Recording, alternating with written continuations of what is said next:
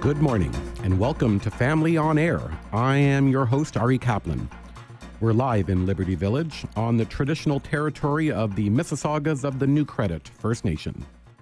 On this program, we don't shy from difficult topics, and this week is especially difficult.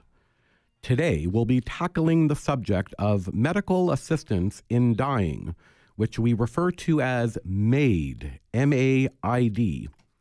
Some background. In 2015, the Supreme Court of Canada struck down the federal prohibition, criminal prohibition, on physician-assisted dying. And they said that the old law violated the Canadian Charter of Rights and Freedoms.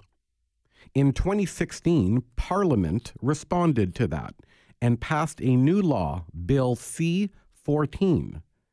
And since then, over 1,300 Canadians have passed away with medical assistance.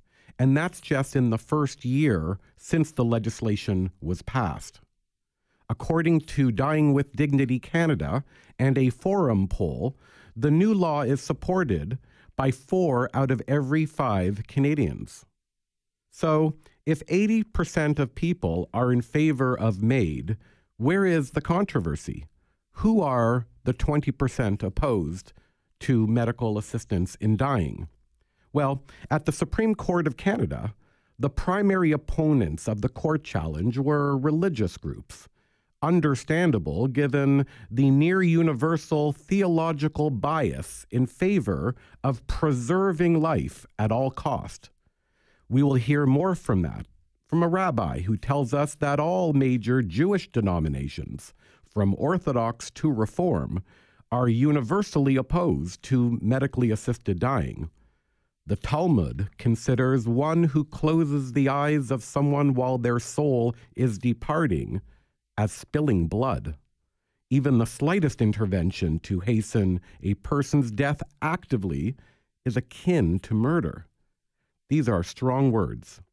In Ontario, some doctors oppose MAID, and they have lobbied for the creation of a new Care Coordination Services Office, CCS. This office now allows patients to self-refer if they are interested in finding out about MAID as an option for their end-of-life care. And CCS is a new office with its own challenges and growing pains within the medical profession. In addition, some disability rights groups have expressed concerns that MAID can decrease individual self-determination due to the risk of abuse. That's also an understandable concern, which is why, as we will hear, there are extensive checks and balances in place in the new law as part of the criteria to practice. The Arch Disability Law Center has said that more information on palliative care alternatives should be offered to disabled people seeking MAID, and that attention must be paid to the factors that influence the well-being of persons with disabilities, including poverty, housing, and related supports and services, including to the homeless. It's hard to disagree with these points, which are not inconsistent with the values and practice supporting MAID and are reflected in part in the law.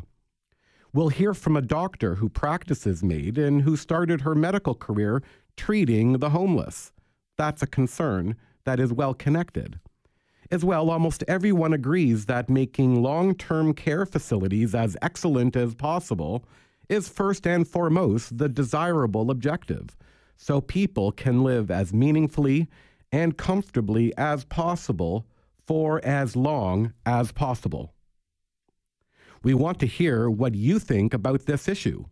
You can call us at 416-360-0740. We are live on the air, wanting to hear your experiences of people, family, and friends, close relatives who have been dying either with physician support or not, and what your experience of that was. That's 416-360-0740. If you're out of town, you can call us toll-free at 866-740-4740. 4740. You can also email us at hello@familyonair.com. That's hello@familyonair.com.